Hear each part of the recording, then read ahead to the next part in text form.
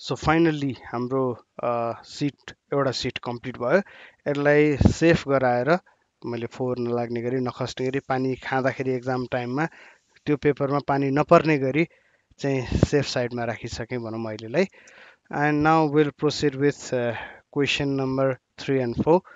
अब यसमा I will take certain time है, तर क्वेसनलाई जुन सार्नु पर्ने थियो त्यो डिटो सार्ने काम चाहिँ I will do it while पजिङ this video, so that त्यसपछि हामी एकैचोटि ड्रइङमा चाहिँ यसमा प्रोसिड गर्न सक्छौँ है त। So it took me a lot of time but finally I have copied the question. अब क्वेसन कपी भइसकेपछि दुईवटा पोर्सन बाँकी रह्यो र अनफर्चुनेटली मेरो स्पेस प्लानिङ अनुसारले अटेन है। कम्प्युटेसनमा कहीँ केही मिस्टेक गरियो जस्तो लागेको छ। यहाँ अलिकति मैले ग्याप चाहिँ अलि ठुल्ठुलो नै राखेँ, तर त्यति सानोले पनि नअटिएको चाहिँ होइन। But still this space I think it's enough for यो 60 को स्ल्यान्ट लेन्थलाई ट्रु लेन्थ निकालेर प्लट गर्नको लागि चाहिँ पुग्दो छ। अब यसमा अब्जेक्टलाई घुमाउनु पर्ने चिज चाहिँ मलाई लेफ्टतिर घुमाउनुलाई मार्जिन राखेको भए सजिलो हुन्थ्यो, त्यो चाहिँ अहिलेसम्म गरेको पाइएन। So let me simply provide dimensions to these things. यिनीहरूको डाइमेन्सन्सलाई पनि मेन्सन गराइदिउँ। सो अलिकति यो भन्दै दुई चारवटा कुराहरू चाहिँ म गर्दै जान्छु। फर इक्जाम्पल क्वेसनलाई जस्ता जस्तै कपी गर्ने भए तापनि यसमा अलिकति एउटा दुईवटा पोर्सन चाहिँ ट्रिकी छ है। त्यो ट्रिकी पोर्सनमा चाहिँ हामी झुकिनु भएन। फर इक्जाम्पल यो 45 डिग्री 16 माथि गएर यो 45 डिग्री दिनुपर्ने छ है।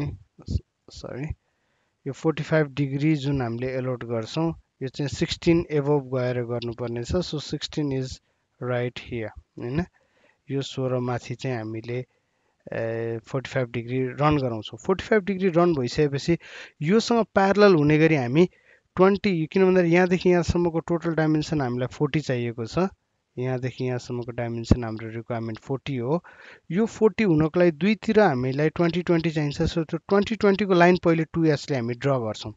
त्यो लाइनले तल र माथि दुई ठाउँमा काट्छ। यो काटेको पोइन्टबाट चाहिँ बल्ल हामीले 54 माथि लिएर जान्छौँ र 54 माथि लिएर गइसकेपछि हामीले बल्ल यो पोइन्ट फेला पार्यौँ।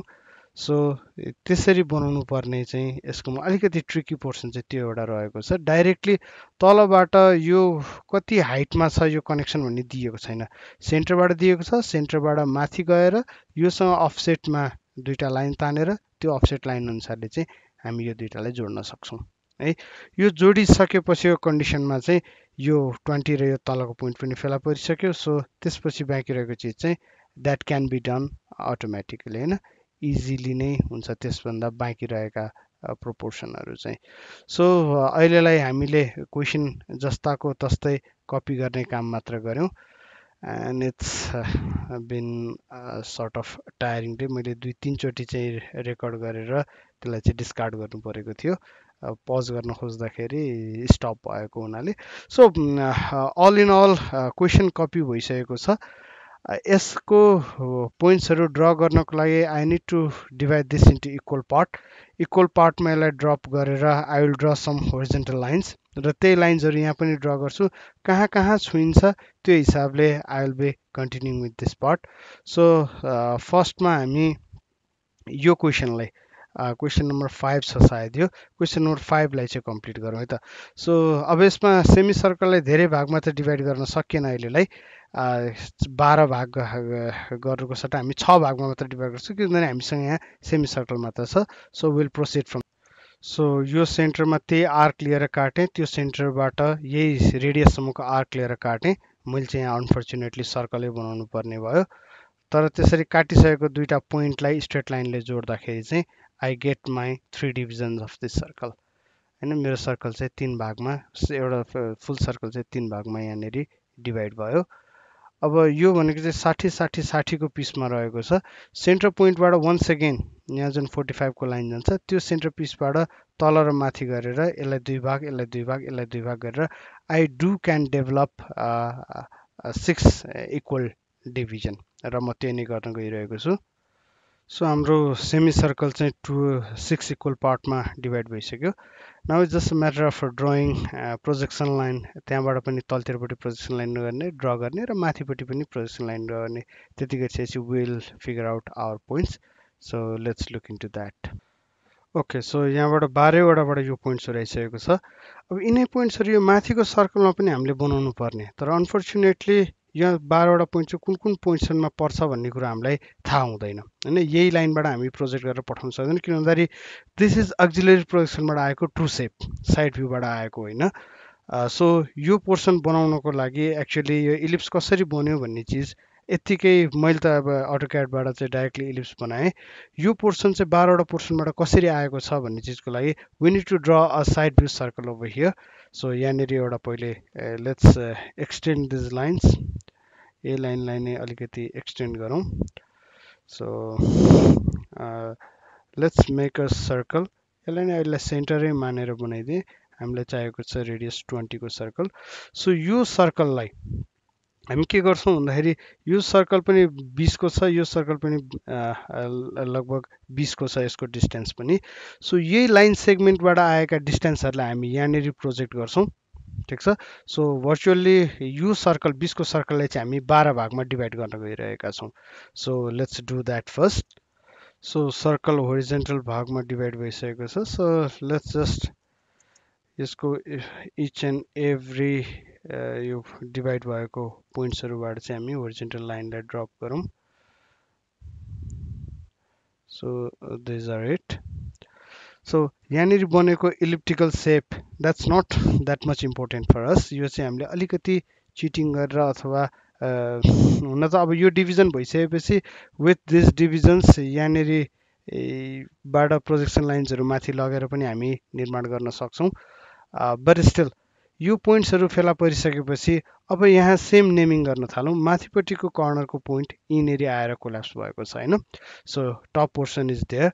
त्यसपछि सेकेन्ड पोर्सन, सेकेन्ड लाइन चाहिँ यहाँनिरबाट गएको छ है. टपको भन्दा एक स्टेप तलको सेकेन्ड लाइन चाहिँ यहाँनिरबाट गएको छ भनेपछि यो सेकेन्ड लाइन कहाँनिर पर्न आउँछ. So it's better if we name it. Name गऱ्यो भने चाहिँ सजिलो हुन आउँछ.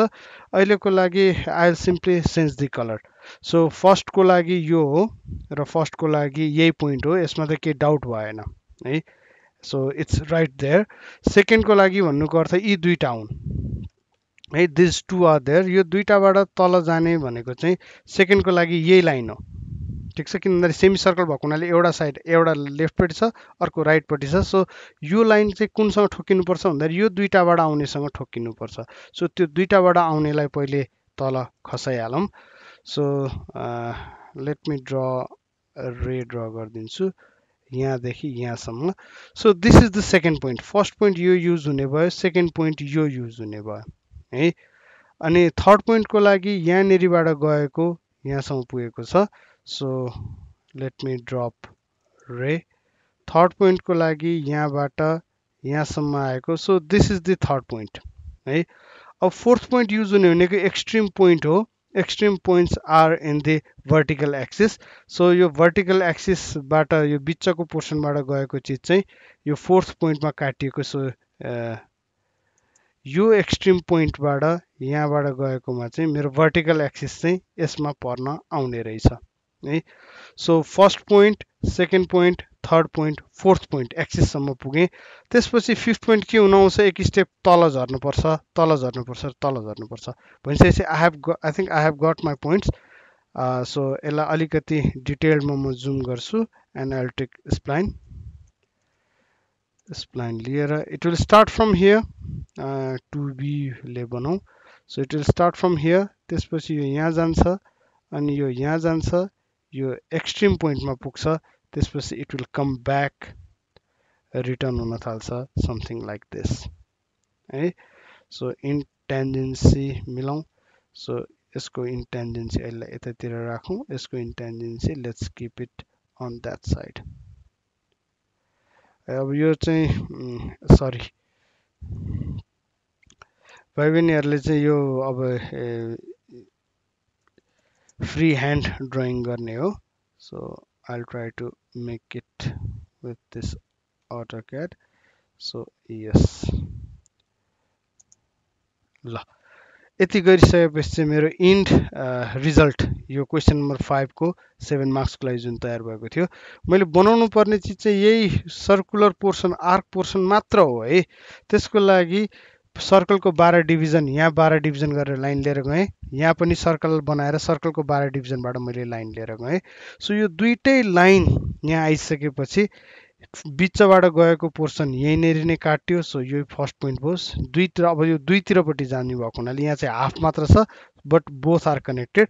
सो यसरी 1 2 3 4 हुँदै यहाँसम्म पुगेँ। So this is my solution. एउटा पाइपमा अर्को पाइप एङ्गलमा छिर्दाखेरिको सल्युसन चाहिँ यहाँनिर आएको छ। सो अब यसलाई ट्रिम गरेर सफा गर्ने ओर्ने काम गरेर will processed with fourth question र आजको सेसनको लागि लास्ट क्वेसन है त। So let's meet there.